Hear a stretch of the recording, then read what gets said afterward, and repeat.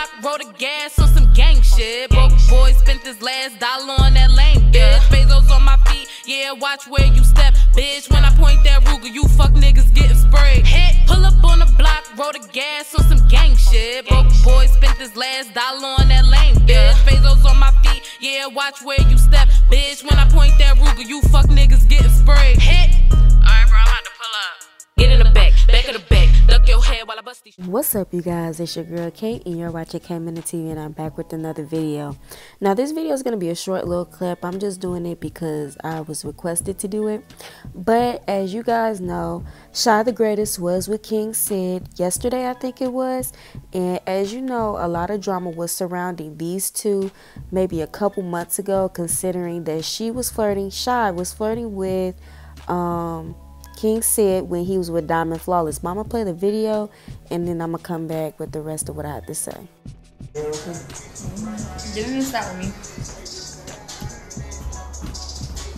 me. None of you guys get fly as me, whoa.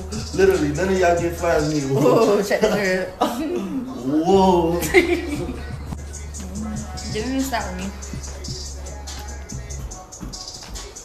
None of you guys get fly as me, whoa. Literally, none of y'all get fly as me, whoa. Whoa, check the girl. Whoa.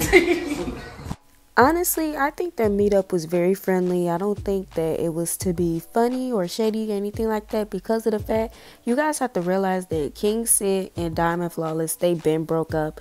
But I think that, you know, it was just natural that they linked up. I don't think it was even the fact of Shy flirting with him them couple months ago, because if you guys know Shy, you know that Shy cannot move on from her ex that she was with in the past. But again, I just think that it was all friendly.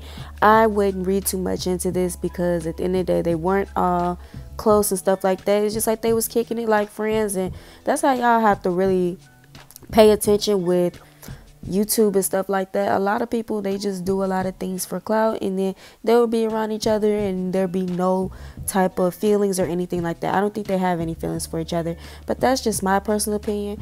What do you guys think? Comment down below. Do you think that they did this on purpose? Do you think that Shy might still have feelings for King Sid? Do you think that she's probably trying to shoot her shot?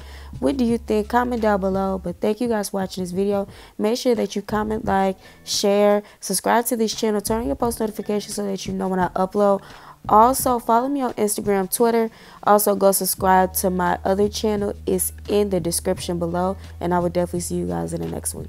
Bye.